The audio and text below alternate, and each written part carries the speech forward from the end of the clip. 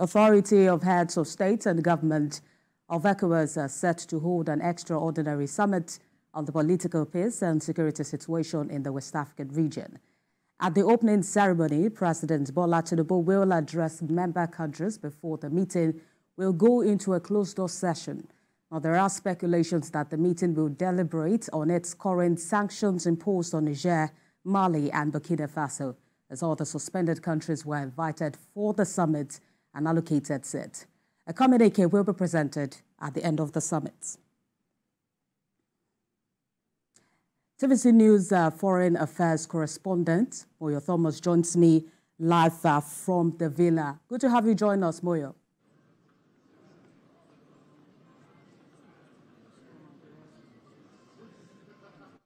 Well, Moyo, if you can hear me very clearly, we should be expecting a positive outcome from today's summit. Looking at the fact that at the last summit, they were able to address the Senegal crisis, and the president decided to step down in April. But can you talk to us about what we should be expecting in today's meeting? In this extraordinary summit that has been called, I think one thing that is standing out right now is the fact that the three countries are threatened to pull out of ECOWAS: Mali, Burkina Faso, and Niger, including Guinea, were invited to the summit.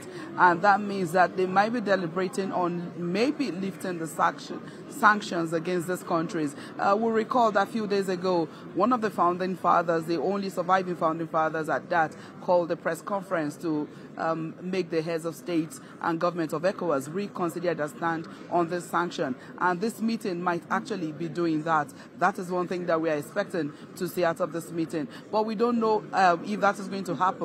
And if that happens, it also means that ECOWAS might need to really consider how it will be seen when it comes to fighting for democracy. If it shifts its stand at the moment, then how else would it be able to stand its ground on ensuring democracy prospers and thrives in the region?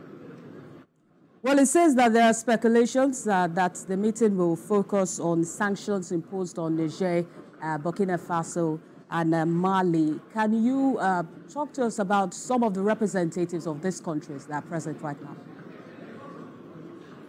In the last meeting that was held towards the end of the year 2023, these four countries that were under suspensions were not invited. But at this particular meeting, they were invited, and they have their seats with their country designation on the seat where all the other presidents will sit. That is just right behind me. That is why the speculation is going on that they might actually be lifting the sanctions at the moment. So once the heads of state come in, the meeting is yet to start. Once they come in and we see representatives from these four countries, then we might have more details to give on what happens afterwards. All right, we expect more details on that as soon as this latest come in. Well, that's TVC News Foreign correspondent Moyo Thomas live for us at the Villa. Thank you for joining us at this time.